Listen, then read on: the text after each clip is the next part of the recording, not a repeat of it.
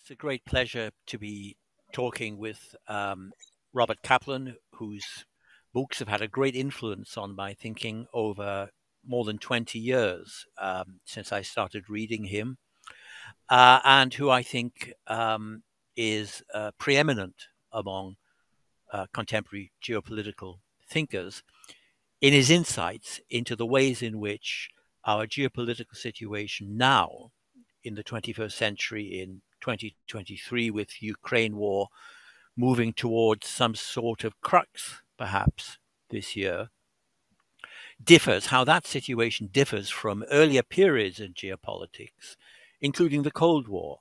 And I wondered whether we might start, Robert, by exploring some of the differences between where we are now and the situation we are now in the Cold War, because I often read, perhaps with a little bit of irritation, people in the press and even scholars talking about a new Cold War. We're in a new Cold War with China or with Russia or with them both.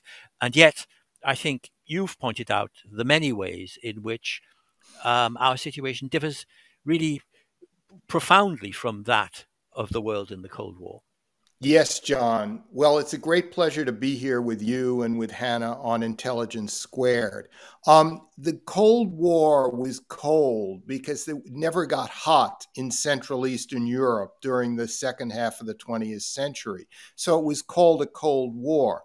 And presumably neither the United States nor China want a hot kinetic war. So people have called it a Cold War. But the differences are profound.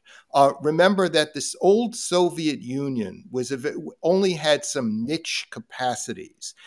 It had great nuclear bombs. It had a space program, which was very good. It had some other things, but otherwise it had no economy of any sort. Whereas China is a full spectrum power, not only with bombs, a space program, it produces a plethora of consumer and military digital cyber products. It is strong in every way conceivable and is thus a much greater challenge to the United States and the West than the old Soviet Union was. And also, the Chinese economy, because they have the world's second largest economy, is the interconnections, the interbreeding between the U.S. and the Chinese economies are vast. Mm-hmm. So that disentangling them, it becomes almost impossible to predict what the outcome will be. So this is a much, much more complicated situation. And also, the Cold War was binary. It was two powers. This era that we're in has a number of second-tier powers which can heavily influence the two greater powers. We have Russia, we have Iran, we have India, we have Brazil, we have, to some extent, South Africa. So it's a much more unstable world system, precisely because it's a much more complex world system than existed during the old Cold War. I think all of that is very worth reflecting on. I mean, 2 points I would take out for our viewers and listeners are to go back to the Cold War. The entire Soviet economy could have disappeared, as it did indeed almost disappear. It collapsed, and the impact on the West was not considerable. The impact on the West, if China's economy collapsed, if there was a deep economic collapse in China, the impact on the rest of the world, on the West, would be incalculable, would be unfathomable. So that's kind of one very, and that was seen to some extent during the COVID shutdown. That had a big impact on the West, whereas not much that the Soviets did internally in their economy had anything like that impact on the West. But the other thing I think is important is that a non-binary world order, a world order not just divided as it was in the Cold War with some non-aligned powers, which, however, were not major power players then. There was a large area of the non-aligned countries, but India hadn't emerged yet in the way that it did. that it has done now, for example. A non-binary world has different power dynamics and therefore different conflicts and therefore different and greater possibilities of kinetic war, even or of conflict of various kinds. The conflicts are not just more multiple; they're more multi-sided. Yes, there's a sense of connectedness Mm, that in the world that exists today that didn't exist during the old Cold War. It's, we don't have a world government and we don't even have world governance mm, to a great extent, but we do have a world system mm, united by mm, technology to a much greater extent than ever mm, before.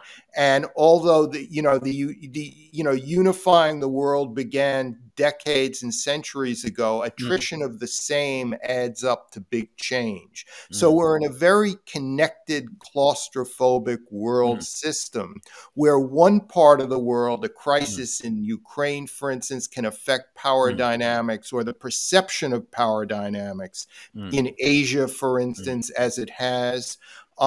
So that every any part of the world can tweak all the other parts of the world, and there would be movement. mm, So it's that much more unstable because all you need is instability. You will always have some level of mm, instability mm, somewhere that will mm. affect everywhere else to a degree as never And before. that paradox wasn't grasped, I think, until recently in its full implications. Because what it means is the more integrated the world is, the more potentially unstable it is. Yes, Whereas it, exactly. it, it was imagined that the more integrated, if everyone was dependent on everyone else, then conflict would diminish and the whole system would stabilize. The opposite happened. Yes, exactly. Interconnectivity is Mm, great, presents unlimited opportunities for financial markets and other mm, things, and for medicine, to solving problems of disease, scientists cooperating across with each other across oceans from around the world. But in geopolitics, interconnectivity is potentially very destabilizing mm, because now every place matters. You mm, just cannot say that Africa doesn't matter or mm, Southeast Asia doesn't matter. A crisis anywhere can affect crises in other places mm, as never before because of the way that the whole system is integrated. And let me just add right now that if there was ever a military conflict of reasonable dimension in the Far East between the United States and China, it mm, would have a catastrophic effect on world financial markets mm, to a degree that we have not seen even in the Ukraine war or certainly in the various Middle East wars of the past 25 mm, years. mm. It would be tantamount to something like, or greater even, than the 1929 crash, Yes, which had an effect on the rise of Hitler, for example, in Germany. yes. It And would be that a gigantic convulsion. Yes, and that's why ultimately, in terms of U.S. policy, Mm, the Asia Pacific is always the most important mm, because there's a realization that any conflict there would be high end with missiles, hypersonic weapons, cyber, etc., that would destabilize world financial markets. mm, So that even in the most dramatic, intense moments of the Ukraine war, there mm, is a realization in Washington, especially in the Pentagon, that ultimately getting the Pacific right is the most important thing.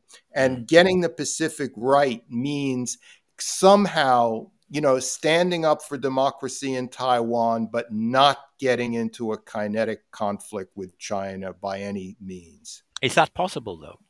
I don't know. I mean, this is Mm, going to play out maybe not just over a few years, but over a mm, decade or two. mm, Keep in mind that what seems to be starting to happen is that both sides are edging into a post-Cuban Missile Crisis mm, situation. Remember the Cuban Missile Crisis of the fall of mm, 1962?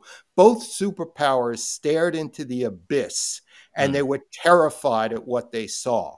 And mm, as a result, after the Cuban Missile Crisis, you got a nuclear test ban treaty, you mm, got a hotline, you got strategic mm, arms limitation talks, you got détente ultimately, all because both superpowers were terrified of an mm, actual war, and they mm, didn't solve their problems, just mm, like we're not solving our problems with China.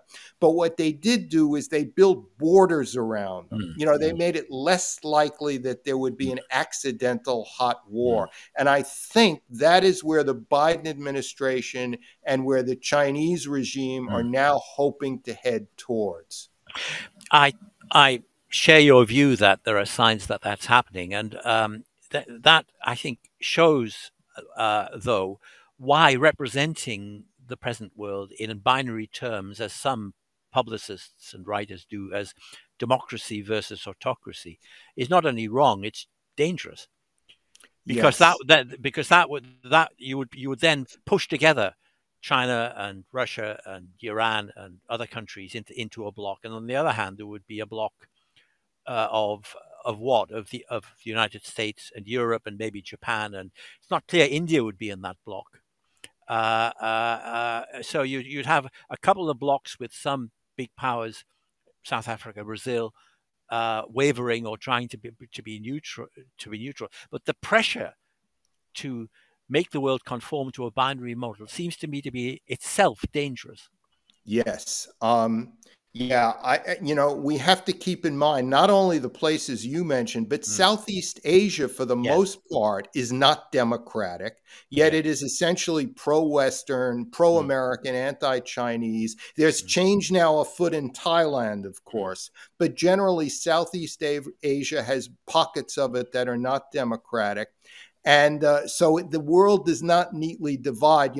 I was a foreign correspondent for decades, and what I saw was not a black and white mm, situation of great mm, democracies and terrible dictatorships. mm, I saw a lot of gray shades, mm, a lot of dictatorships where people had civil rights, where people had predictable, decent lives. And I also saw some shambolic, totally unstable democracies. mm, Um, and I think that one mistake that the Biden administration has made in Ukraine, though generally I think their policy has mm, been pretty good, we mm, could talk about that maybe, but one mistake they've made is to make it a contest of democracy versus mm, mm, authoritarianism, mm, because it should be something even bigger. It should just be upholding some sort of rules-based order where a big country cannot just physically attack another, reasonably mm, sized country, with massive weapons and human rights violations, and everyone would just accept it. Remember when James Baker mm, came up with like a 34 nation coalition to oppose Iraq's occupation of Kuwait. Most of those countries were not democracies, and mm, Baker didn't care. mm, Because Baker was more interested in mm, reconciliations rather than giving ultimatums. mm. I mean, one can see that a kind of monotonic insistence on this as democracy versus autocracy is going to alienate a lot of powers in the first place, and it looks like a way of the U.S. or the West or Europe trying to reclaim a sort of global primacy that it's already lost. I mean, already. I mean, one of the things that strikes me is a multipolar world isn't a dark Putinist plot. We're already in one. It's just a fact. Yeah. It's what we do with it. It's what how the West adapts to it, which is key. And so, insisting on this democracy versus authoritarian, it blinds one to the real power relations. I mean, I think, by the way, I thought that the reemergence of Assad in the Middle East recently as a sort of credible, almost respectable figure was a warning in some sense, which is that the notion that one can attempt to intervene, as the West did in a very complicated internal struggle of the kind that went on in Syria, fail and leave. It doesn't. it does have long-term consequences. The long-term consequences were that Russia entered the vacuum and kept its client in power, and he's still there. Can you Yeah. envisage a situation in which, let's think of a kind of a dark scenario? Could there be a situation 5 years from now in which Putin was in a similar position? It's not impossible, Yeah. is it? Yeah, I think, that gets us into two subjects, the difference between the Middle East and Europe. Mm, Now, Europe, because Europe has all the building blocks of democracy. It's got middle classes, it's got, a long tradition of parliamentarianism. mm, The few countries in Europe that are not democracies, like Belarus mm, and Russia, are are devastating failures. mm, So I think over the next few months, we're about to see a fork in the road in Europe, mm, whereby if the Ukrainians really do well on the battlefield over the next few weeks and months, mm, we're going to see a lot of triumphalism about the mm, success of democracy, and that will be true for Europe.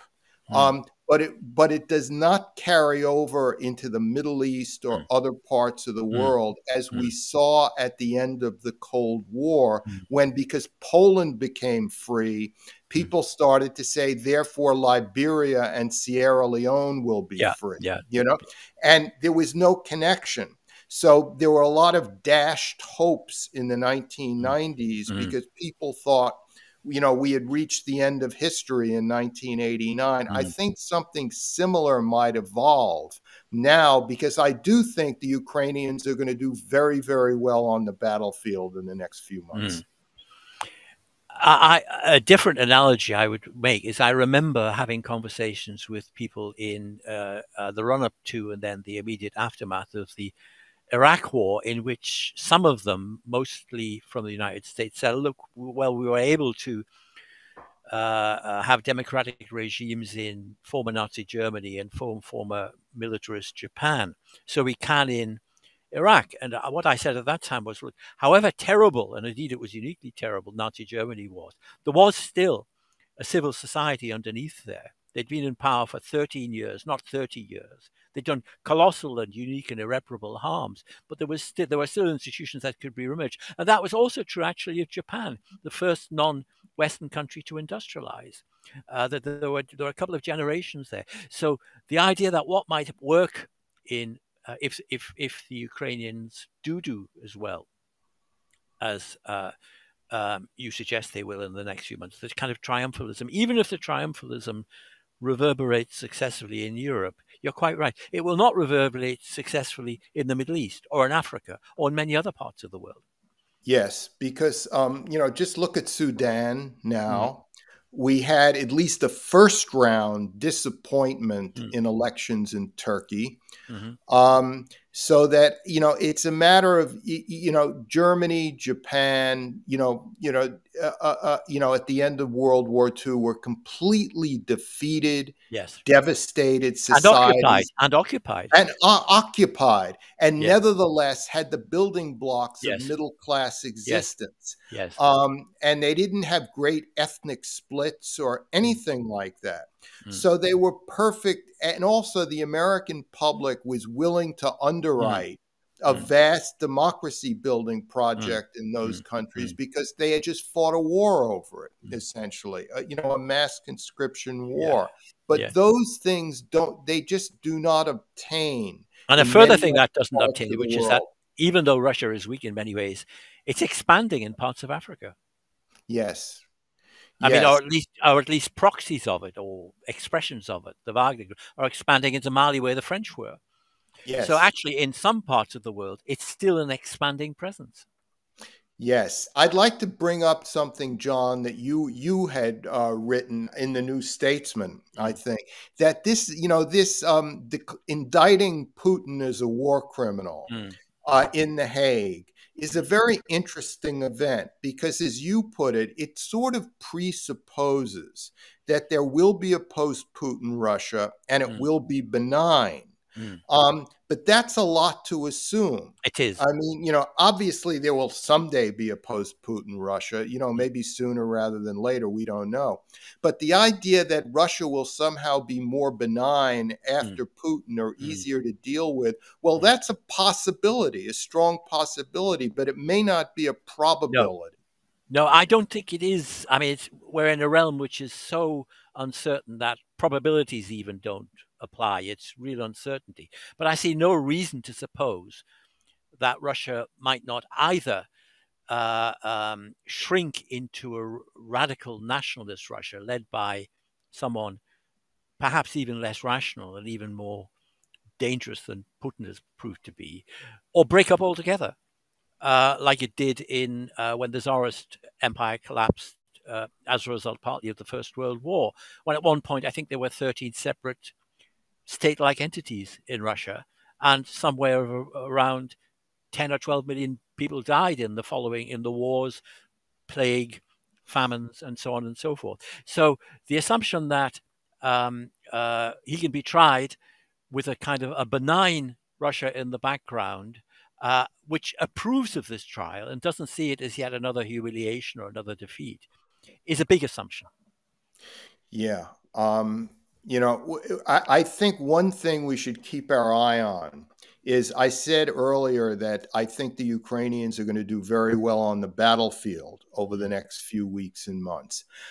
If they're able to seriously, fundamentally Mm. threaten Crimea, I Absolutely. think Putin could be in a lot of trouble because Yes. Crimea is not Eastern Ukraine. Mm. Crimea, has associations with Catherine the Great. Mm. It goes back Mm. to Russian Mm. historical romanticism. Mm. Mm. If Putin is seen to be the cause of potentially losing Mm. Crimea, that could cause a real power struggle of I some mean, even sort even in Moscow. Gorbachev, to my knowledge, even Gorbachev, and until recently, even Navalny did not argue for giving back Crimea to Ukraine. They see that, as Solzhenitsyn, as huge numbers of Russian intellectuals and thinkers have seen it, as actually a foundational part in geopolitical terms, the port and so on, but as part of Russia. So I think if really Crimea looks seriously in question, then the balloon goes up. That's the risk. Not only is Putin at risk, if Putin's at risk, then will he take it lying down, or will he throw the dice again? We don't know, do we? No, no, we don't know. I think one thing we should say, because the title of this program is The Age of Tragedy or some Yes, sort, is what we mean by tragedy. yes. And by tragedy doesn't mean that we're pessimists. Mm.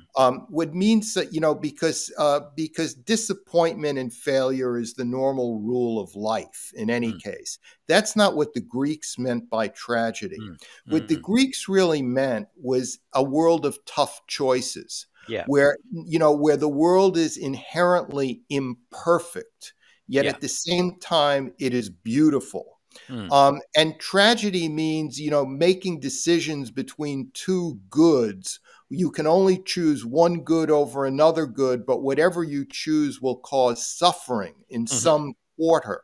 Mm. And therefore, an age of tragedy just means, an age where things will not be perfect, where we can't always get what we want all the time. Mm. That we'll have to choose between giving in to authoritarianism Mm. and demanding perfect democratic outcomes, because we Mm. shouldn't give in to authoritarianism, but at the same time, we're not going to be able to demand in every case perfect democratic outcomes.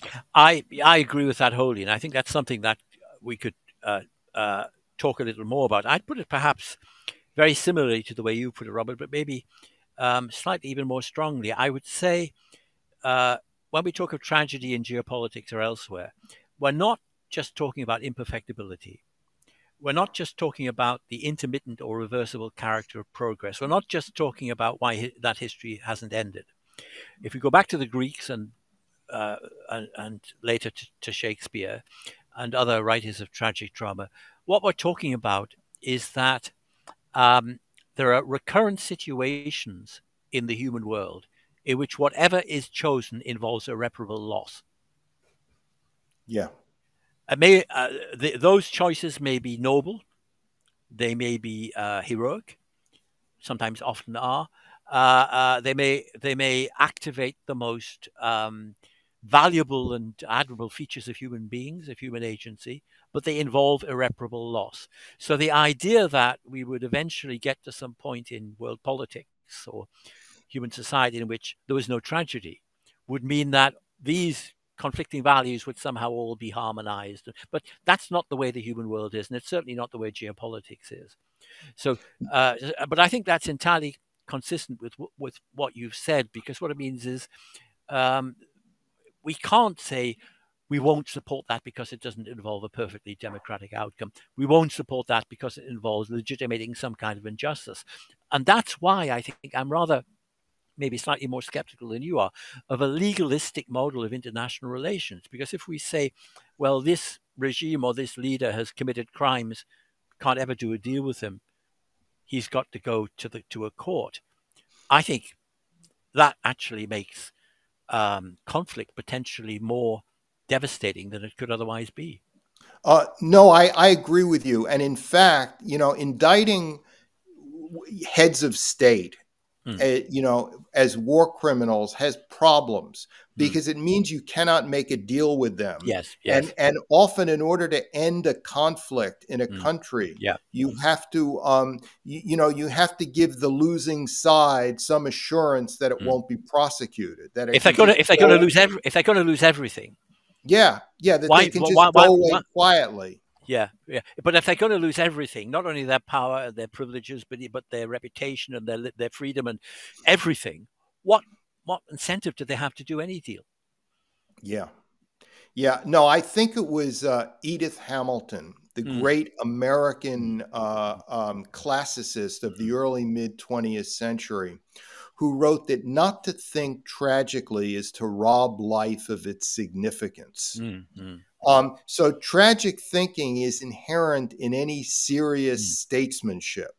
And we saw that, put to good use in three of my favorite statesmen, in the second half of the 20th century, George Shultz, James Baker, and Henry Kissinger, who all, had a very, tragic world view, but all did a lot of good. Shultz did, Shultz stood up for human rights in Africa. At the same time, he was enabling the Helsinki process in Central Eastern Europe. Baker was integral to the success of the first Gulf War. And Kissinger, of course, by moving over to China in order to balance against Russia, and then nevertheless having détente with Russia, indicates that it's not so much a pessimistic worldview. No. It's just a worldview that realizes that things are not going to be perfect, and sometimes you have to select the lesser evil. Yeah, and that conflict between goods and lesser evils, or goods and goods, is permanent. I guess that's what I mean. Not that any particular conflict is permanent, but that situation we're in is a permanent situation. It would exist, Robert, I think, even if there was. I'm not sure it would be desirable, a world government, because if there was a world government somewhere, it would have to decide what to do with rebels. It would have to decide if one country that had hitherto been independent rebelled against the world government. It would be like a gigantic Roman Empire. What would they do? They would have to suppress them or do deals with them. They'd have to do something to preserve the order. Yes. Well, in any case, we should never have a world government, because a world government by definition would be very oppressive. Absolutely. There would be an assumption that everyone agrees on the basic modes of order and politics, etc., which, of course, people never will. It's not the case. It's not the case. Yeah, it's not the case. The world government, by definition, has to be oppressive. But what we can move towards is maybe more of a form of world governance. mm, with major powers. But we're not there yet. I mean, we have an antiquated UN mm, where countries like India are not represented, but a country like France is, mm, on the Security Council, I mm, mean, so that, we don't have the procedures in place mm, to make a difference as much as I think what we're seeing in Ukraine is that it's all about interest and power. I mm, mean, the United States is the biggest military power in the world. It mm, has a self-interest in seeing Ukraine, win, but not win overwhelmingly, mm, totally, so as to bring mm, down Putin and Russia, but to win essentially, to show that invasions of that sort will mm, fail. mm, Um, mm, so and as I said earlier, I think the Biden administration, in its own non-intellectual way, has been thinking, tragically about it in a constructive manner. mm. In other words, they want Ukraine to win, but they're afraid of a catastrophic victory that would Yes. lead to chaos or something Mm, unpredictable in mm, Moscow. mm. I think one factor which will play very importantly in that, and it looks as if it might even be being considered now, is that the impact of the Ukraine war so far has been millions of refugees. I don't know, 3 to 5 million or something, going to different countries, to Poland and elsewhere. The impact of a Russian collapse could be twice that many. And that surely, I mean, it's a part of what you were talking about earlier. I mean, if there was a catastrophic victory, a victory which crippled the Russian state, which may not be that strong anyway at this time, um, uh, and there was a rerun of what happened in 1919 and multiple civil wars and so on, and conflicts between mercenary groups. I read somewhere, by the way, that some people think that there might be up to 30 semi-private mercenary groups in Russia at the moment, not just the Wagner one, but others smaller. Imagine the lid coming off that and what that would mean. It would mean, among other things, an aspect of interconnectedness, which is much greater now than it was in the 19th century or the early 20th century. Colossal waves of migration into Europe and elsewhere. And that, surely, that prospect is one of the things that is possibly even weighing in the mind of Poland and possibly even the United States and France and others that are wary of a catastrophic victory. Yes, indeed. Always remember that Russia is much more weakly institutionalized than China. Mm. Were Xi Jinping to get sick tomorrow or be Yes. incapacitated, the Chinese have a bureaucratic mechanism that's Mm. fairly transparent in order to select a new leader. Now, that could lead to some turmoil. It could lead to radical shift in policy eventually. But there is a bureaucratic Mm. mechanism in place, Mm. to replace the leader in China to a degree Mm. that does not exist in Quite. Russia. Quite. Russia, it's a black box, Mm. as to what, as to what can happen were Putin to be seriously threatened. Mm. And remember, we are talking about a country with, tremendous amounts of both strategic and tactical nuclear weapons. Yes. And I mean, I think that's a very important, also a difference between the Cold War, because however hard it was to read Soviet intentions, these were large groups of old men in suits with names and histories that were widely known, meeting in rooms and coming to decisions. That's all gone because the Communist Party's gone. The Communist Party's still there in China. It's probably never been as important as it is now as a disciplinary mechanism. What is it, 95 million members, something like that? Yeah. Absolutely enormous. In Russia, there's Putin, shadowy semi-criminals, semi-privatized groups, and otherwise, as you say, a black box. So we just don't know. And one of the reasons we may not know about the inner working is that a lot of the interstices, a lot of the layers don't exist anymore. There are large vacuums of voids that can be suddenly killed. Remember the speculation in the West as to who assassinates whom. people are assassinated in the shadow of the Kremlin. Was it Putin? Or was it someone else? Was it the Chechens? Well, no one knows.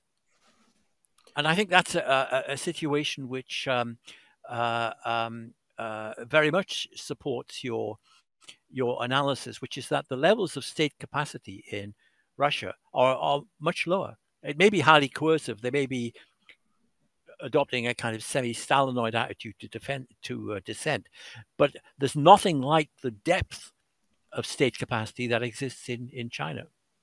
Yes, and keep in mind, during the Cold War, nobody, not Brezhnev, not Kosygin, not Andropov, nobody had as much power as Putin has now. Putin has more power now than any Russian leader since Stalin.